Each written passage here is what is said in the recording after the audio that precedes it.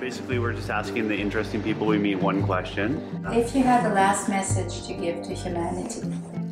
If you had one last message for humanity. One last message. One last message. If you had one last message to humanity, what would your message be? It's simple, easily. You know, we have to be kind to each other because we spoke before about we've regressed in our kindness and our respect for each other. You know, we have to treat each other with dignity and kindness, and I think the world will be a better place. But right now, man, we're in chaos right now, and it's up to us to change it, especially for the generation to come. We have to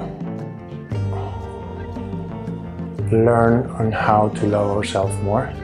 Everyone, every human being on this earth is a powerful individual, and that we all have something inside us that is deeply profound.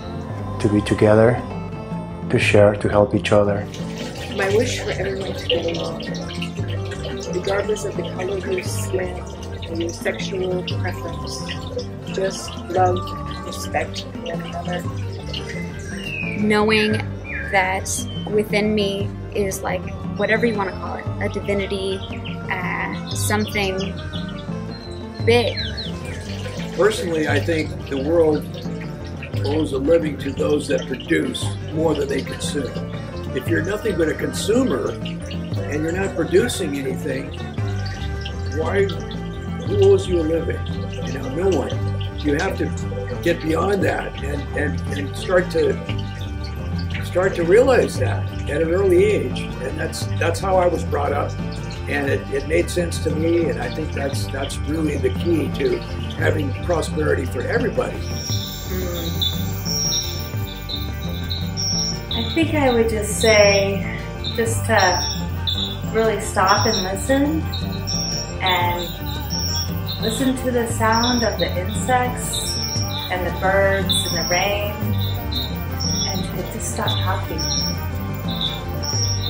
Knowing that I am a powerful human being, that I can follow and pursue a life that lights me up, is everything. It makes life magical, and I wish that for others. To connect, to let go, to surrender, I think it's the only way that we can transcend and through love and reach enlightenment. Maybe the humanity has another chance in this planet. I think we have to unify the forces again.